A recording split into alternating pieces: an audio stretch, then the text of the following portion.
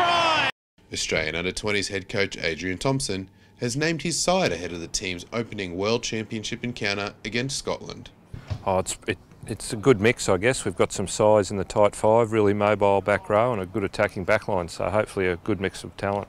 Both standing at over 190 centimetres tall, centres Nick Juiced and Campbell Magnay could form a damaging midfield for the Australians. Well, they're certainly tall. No, I reckon they can produce some real physicality, and Juiced had some real catch pass as well, and Campbell's catch pass has improved dramatically this season.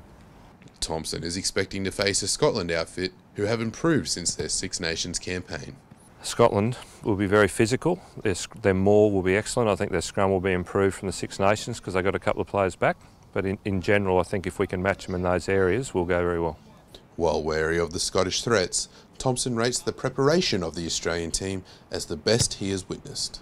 It's been our best preparation, I think, in the 4 years I've been involved. Some good quality games, two really good training camps. At the end of the day, the proof in the pudding will be the next couple of weeks.